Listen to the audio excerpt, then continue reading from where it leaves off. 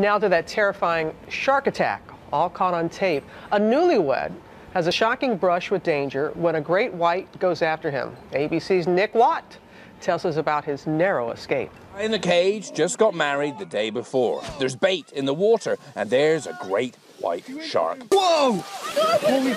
Holy smokes. That's not supposed to happen. Stand back. The jaws are inside the cage, and there's blood in the brine.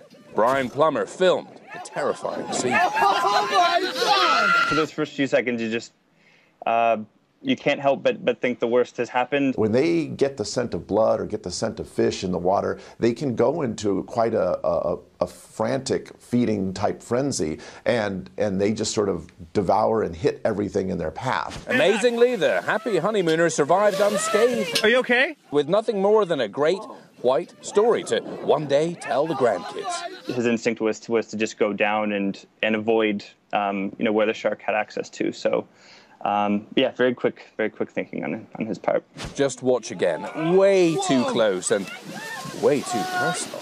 I've been cage diving in these exact same shark-infested waters. The view is extraordinary. Holy his fin was that far away. You could see his gills.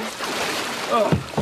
If I was brave, I could touch him. Critics say we shouldn't be baiting the water, enticing these eating machines into human contact. The jury on that is out. I dived to confront my greatest fear, sharks, in a safe way, behind bars. After watching this video, not sure I'll ever do it again. Down. For Good Morning America, Nick Watt, ABC News, Los Angeles.